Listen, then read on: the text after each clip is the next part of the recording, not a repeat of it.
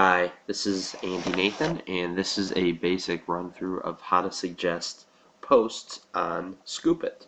So very simple. If you want to suggest a post, go to Scoop.it here, and if you find something that you're interested in, let me just move this over. You find a scoop that you're interested in. For example, I want to share the post I did with Carol Tice yesterday. I want to look for writers groups. And what I'm going to do is I'm going to submit this to different writers. So I see creative writers here. That could be a good group for her. And what I'm going to do is I'm going to suggest this to the owner of the group and go suggest and just copy and paste the link for the article that I wrote. I click the green button. It says load.